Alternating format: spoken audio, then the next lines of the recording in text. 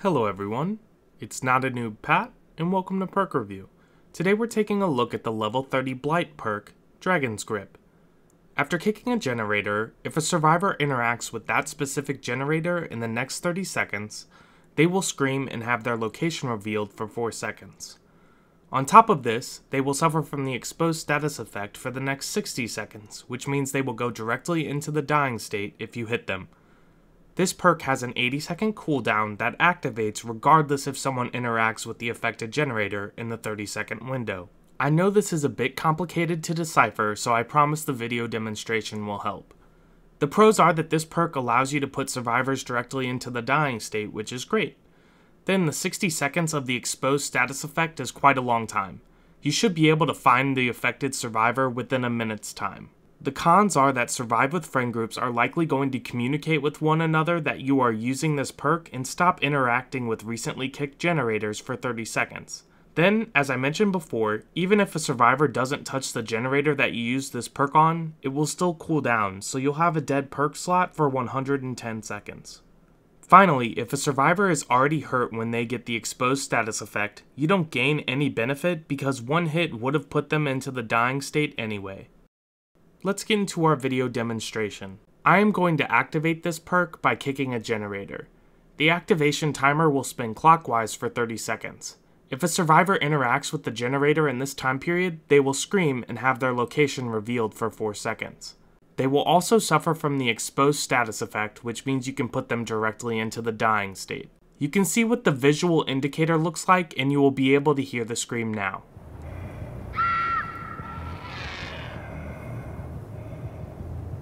This perk has an 80-second cooldown that occurs after the initial 30 seconds expires. This will happen regardless if any survivor has interacted with the affected generator.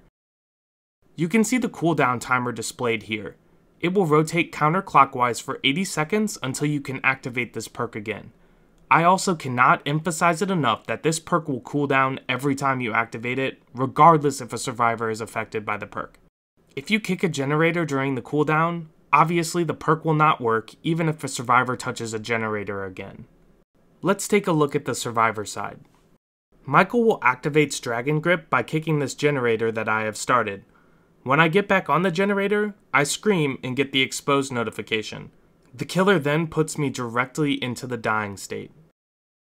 Taking a closer look, you will see that the survivor will be informed that they are exposed due to Dragon's Grip. Then, the exposed timer will rotate counterclockwise for 60 seconds. Let's get into our video examples. First, I really enjoy using this perk with Freddy. You can use the visual indicator that you get from Dragon's Grip to know when a survivor has returned to an affected generator. Then, you can teleport there with Freddy's power and immediately down them. Here, I hook a survivor and teleport to a generator, but I'm not able to catch this Yui. However, I have a trick up my sleeve since I have activated the perk on the generator that they were repairing. A little bit later, I hear a scream and get the flash of the visual indicator while chasing the Cheryl. I'm able to get a second hit in and hook the Cheryl before turning my attention back to Yui. I use my teleport ability back to the same generator and look who I find. Since she is exposed, I can easily put her into the dying state and get another hook. In this next game, I see a survivor who misses a skill check on a generator on the other side of the map. After I hook this survivor, I decide to head in that direction and bait the survivor into the exposed status. What I do is a common strategy for this perk. I hit the generator and immediately start to walk away to bait the survivor to get back on the generator to stop their regression. This works as you can see the survivor almost immediately tries to get back on the generator. After a short chase, the survivor runs into some toxic tonic and I hit them directly into the dying state since they are exposed from this perk. Now, a problem that I want to bring up is that sometimes survivors get keen to you using this perk and communicate it with one another. This means that they will either tap the generator and run away or not allow the perk to activate by staying off of it for 30 seconds. This survivor seems to tap the generator and go hide, but they didn't do a good enough job and I'm able to easily put them into the dying state. Then, let's go into the final game where multiple survivors are using Object. I'm going to start with the bait tactic and act like I can't see the survivor right here.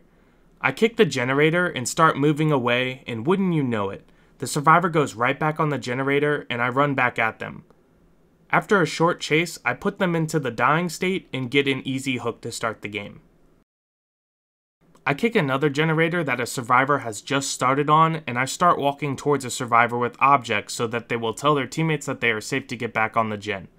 Sure enough, the survivor activates the perk, and I return right back to that area and put the survivor into the dying state.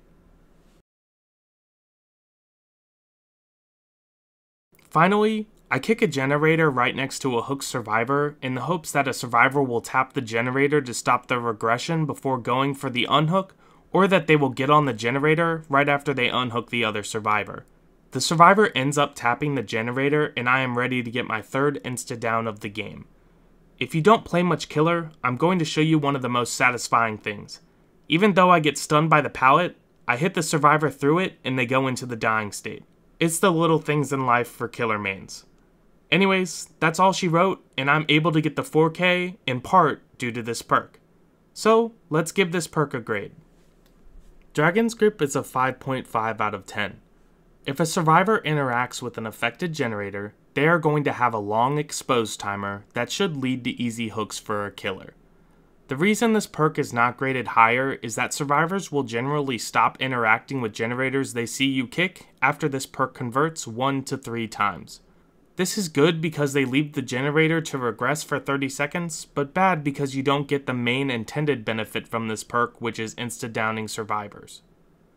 So, you have to ask, is 2 to 3 exposed survivors a game worth a perk slot?